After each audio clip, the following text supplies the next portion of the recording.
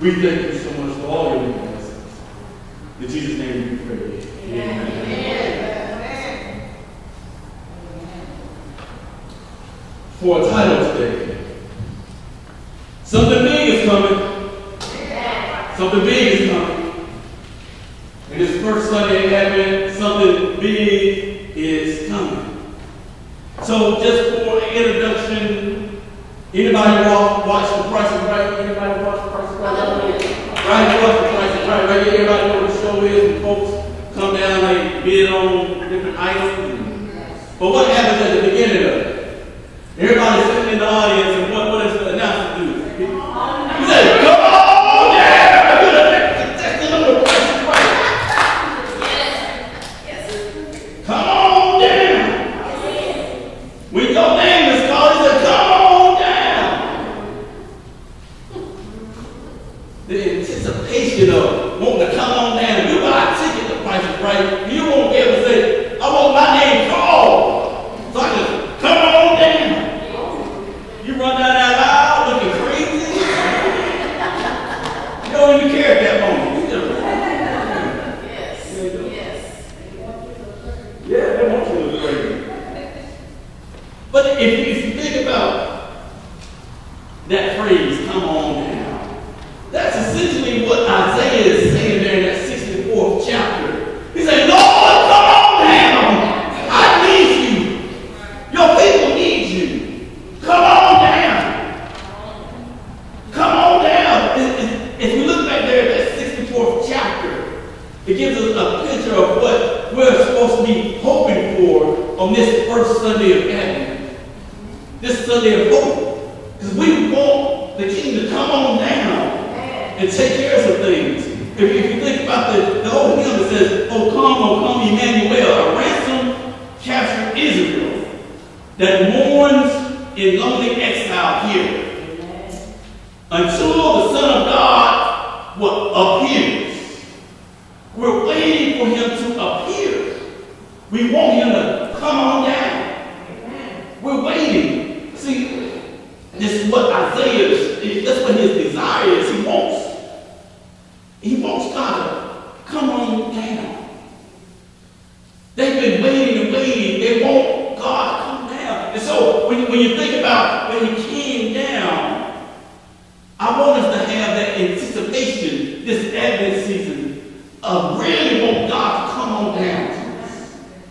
Not only just come on down in the spirit, but anticipation of that great day. Of that great day. So I ask you, what are you doing to get ready for Christmas? What are you doing? You got all your Christmas dates ready? All your CDs out? We were already playing some. Oh, yes. Yeah, we were playing some on the way, driving the back. We were listening to all kinds of good stuff. Nat King Cole and some old Quisha and all kinds of stuff. Yeah, we got to listen to that every year. Have you got some shopping done yet? You got your shopping in? You got to get some shopping in. That's how you get ready for Christmas. You get your Christmas cookie list together that you're going to cook. You cooking some Christmas cookies, Sister Johnson? You need some. If you're baking, I'll buy them. Okay, yeah, that's all right. I'll give you cookies more. You can make some mean cookies. I'll eat them. So, hey, everybody, you got your Christmas cards ready. You got to get those ready, get them sent out. I mean, you want to get your Christmas tree up? Everybody got a Christmas tree up? Nobody got it. We brought behind. I was trying to get my Christmas tree up 3 weeks ago, and I still haven't got to. That's okay. But we're going to do it today. I'm going to put my foot down. We ain't doing nothing else. We're going to make the kids get out and get this stuff up. So these are all the things we typically think about when we get ready for Christmas. So the Christmas decoration, somebody was making fun of me because I was saying back in the beginning of November, I said, yeah, I need to go ahead and get my stuff out. I need to get ready. I love Christmas. I got to get my stuff out ready. They're like, oh, it's too early for that. It's too early. But when something big is coming, something that great is coming, it's never too early to get ready.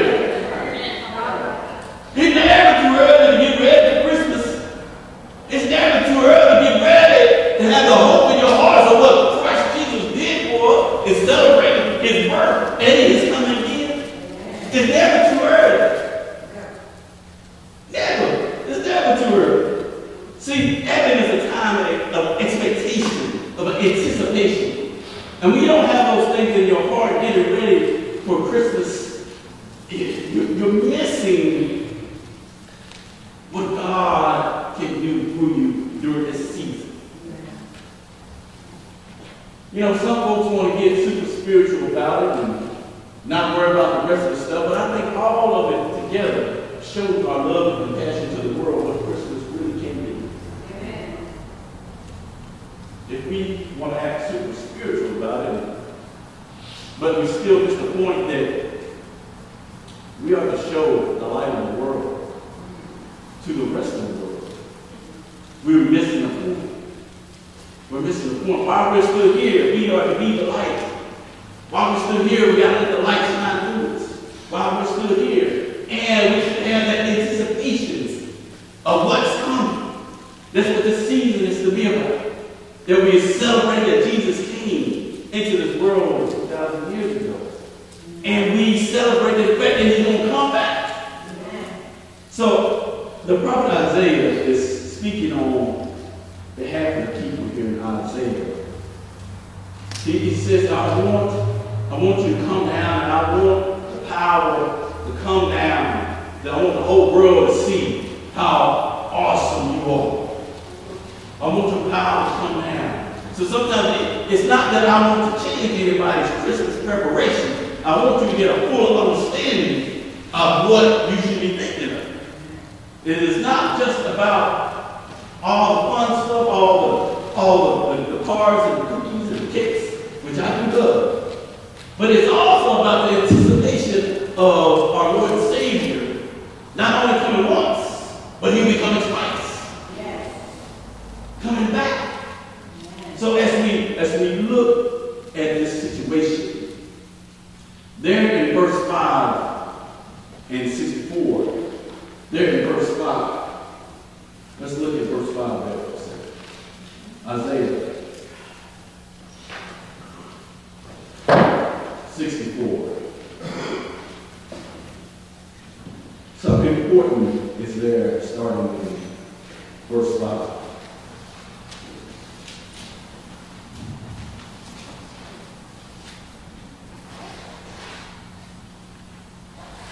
It says, you welcome those who cheerfully do good, who follow godly ways.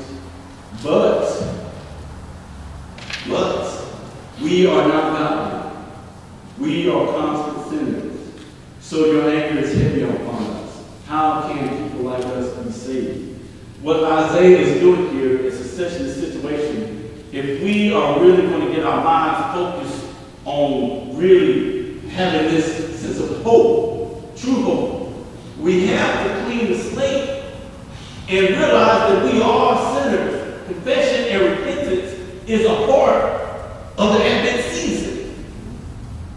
For us to really get ourselves to be able to be open to what God is going to do this Advent season, we have to start afresh. And we have to start anew. You have to renew yourself this Advent season today. Right now, if you can. To repent.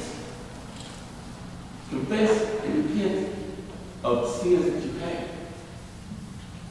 It says, Isaiah realized, yes, we're sinful people. So don't have to do nothing to be redeemed. We're all sinful people. Isaiah said, yes, let's go and here are the sins that we have. Because see, if you kind of read the tone of chapter 64, Isaiah is kind of being a little bold in what he's saying, but I get the sense there in verse 5 that he kind of lowers his voice. Well, we know that we are not godly people. You know, we have sinned. So he's kind of backing up a little bit. And that's what we need to do. We need to back it up a little bit. Say, yes, we are a sinful creature. And let us repent of our sins. See, there must be genuine confession and repentance for us to truly prepare for the coming of Christ.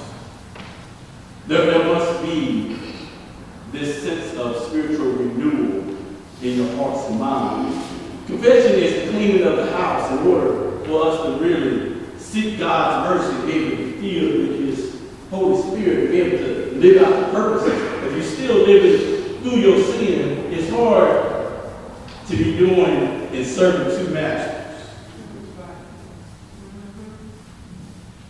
So as we come this year, it reminds us, and that should remind you every year, that we are sinners. We are sinners saved by grace. I heard something last week at work, the fact that somebody referred to some folks to the fact that they didn't think that everyone else in the church was sinners, that everyone in here had it all together. I said, no. Folks, we don't got it together.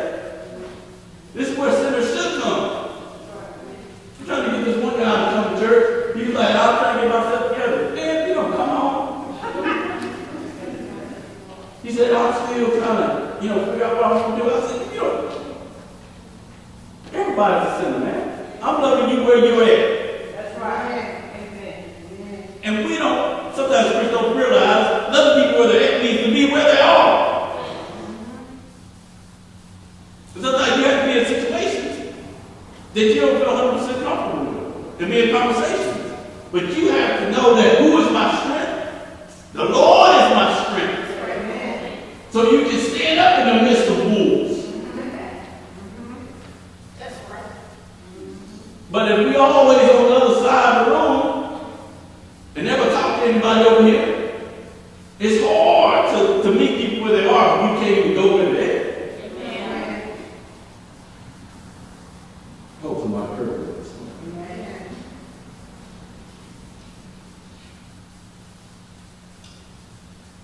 Let's go to our New Testament scripture. Very Mark. Mark 13.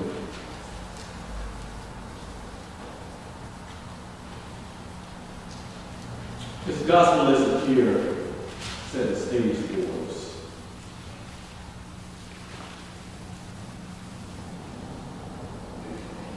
There 26, it says, then everyone will see the Son of Man arrive in the clouds with great power and glory.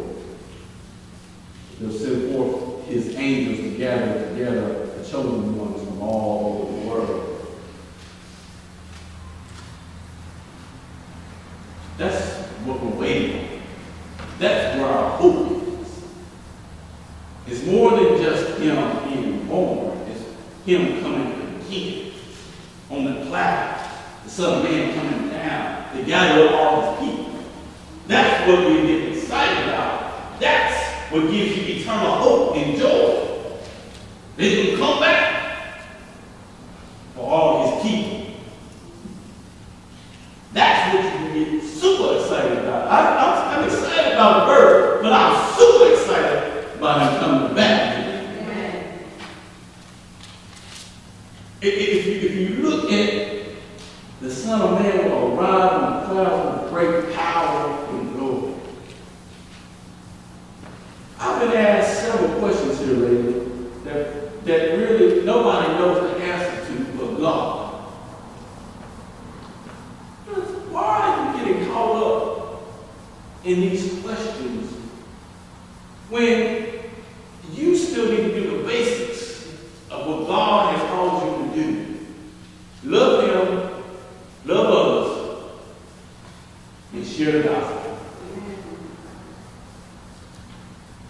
But folks are getting caught up in all kinds of theological discussions and situations, and they ain't doing the kingdom no good.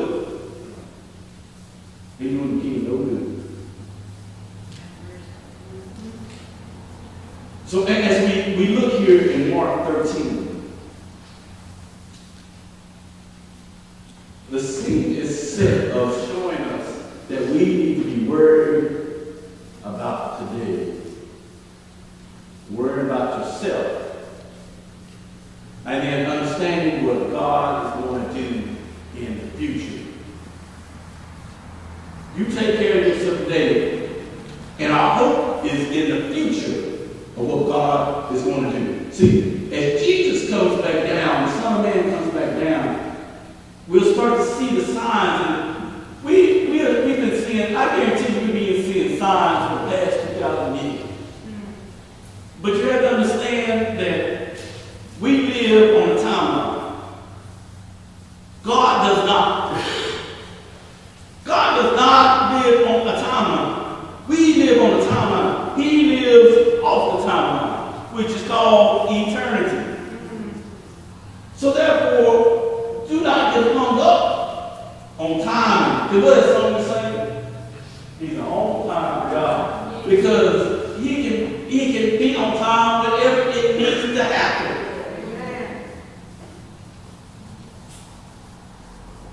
Some folks like to get hung up. Now, I pray that you will focus on the important things to advance the kingdom, and not worry about when he's coming back. Just know he is coming back. Because that's where your hope is. And if you prepare yourself through your life, each and every day, you don't worry about when he's coming back. If he comes back like the thief in the night tonight, you'll be all right.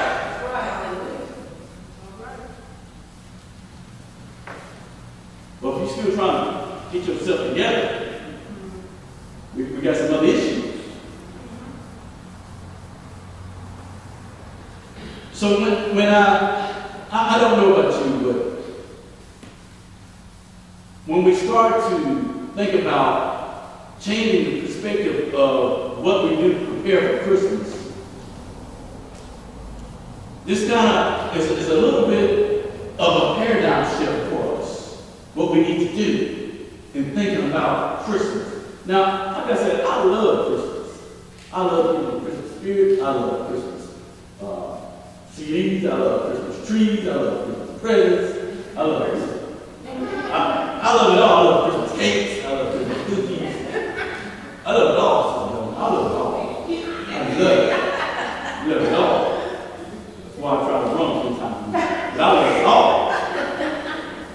But we have to keep in mind that the theme of the real meaning of Christmas is the celebration of Jesus being born and Jesus coming again. Amen. Think about the anticipation that Isaiah had waiting for the birth. That's what they were waiting on. Please, come on down. Come on down. But do we still have that same anticipation for the second coming? Because we still want him to come on down because his word is messed up. Come on down. And we're so worried about, well, I'd like to give it a little more time, Jesus, and I'll pull myself together.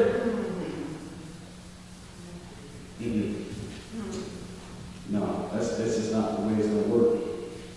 So, like I said, I'm not advocating for you to change your Christmas traditions, things, but I want you to expand your mind and what you think about when you talk about preparing for Christmas in your Advent season theme. Make Advent season a time where you truly prepare for what the season is to be about, and that you really have enjoyed the Lord during this season. I mean, it's the same question we have to ask ourselves as we approach Resurrection Sunday. Prepare yourself for that through Lent. And now we're asking you to prepare yourself for Advent. So you get your minds ready. And don't allow the world to, I want to say, molest Christmas. Because if you allow the world to molest Christmas, they will. If you allow your Christmas to be messed up by others, they will. But if you stand firm in what your Christmas is about, then your joy will stay intact.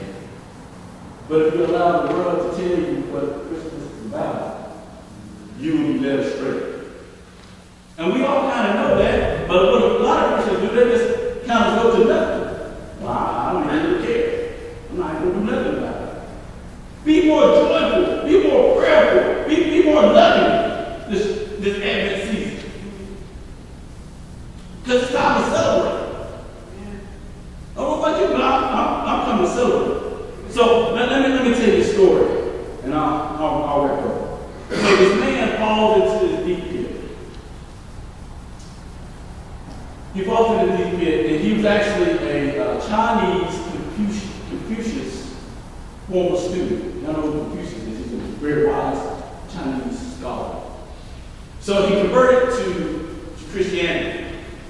And he's talking about this man that was in the pit, and Confucius walked by, and Confucius says, if you would have just listened to me, you wouldn't be in that pit.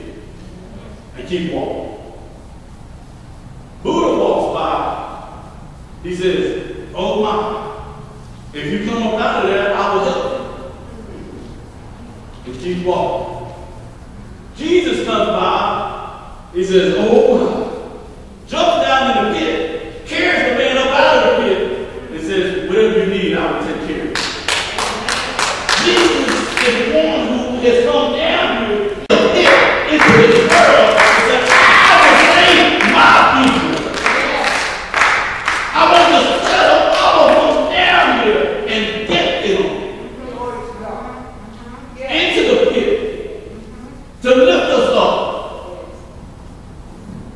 Some folks don't want to jump on his back and take a ride. You have to accept the ride to get out of the pit. You don't want to get out of the pit? I can't help